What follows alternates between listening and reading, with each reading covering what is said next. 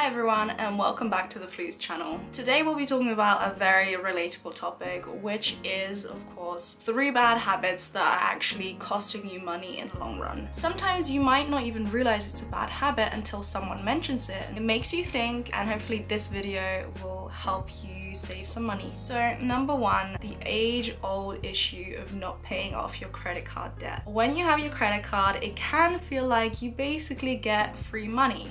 You get to buy what you want, when you want, immediately. It's immediate gratification. However, sometimes you end up spending way more than you're actually earning, and you tell yourself, I'll just pay the rest off next month. And you say the same again next month, and then next month, and next month.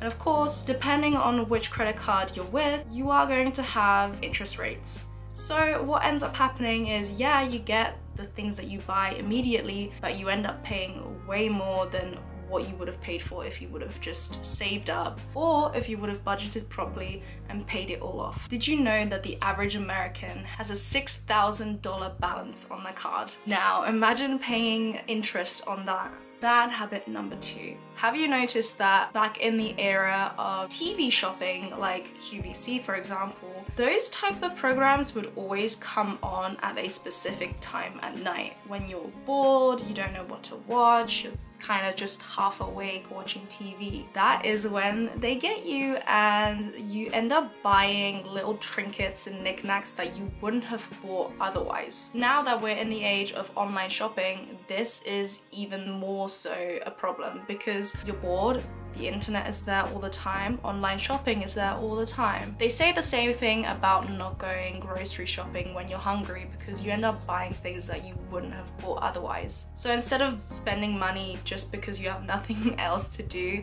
try and do something productive. Or if you do have to go shopping, make sure you write down the list and really stick to it.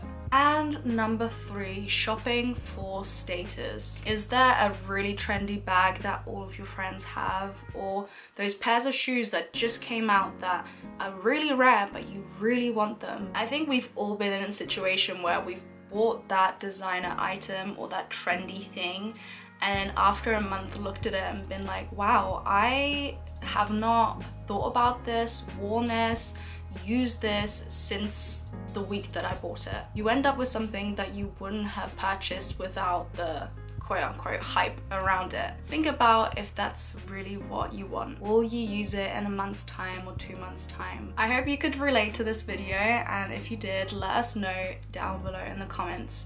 Thank you for watching, and we'll see you next time.